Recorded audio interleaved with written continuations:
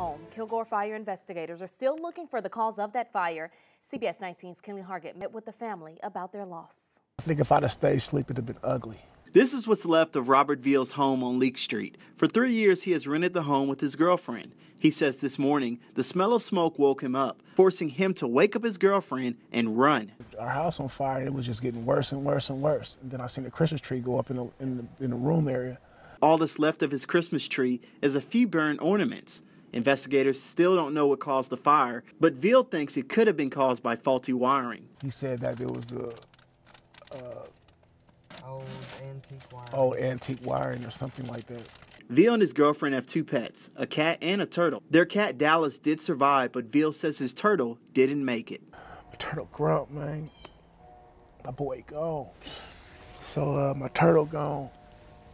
Man, my turtle gone, Grump. He gone, but we saved our cat.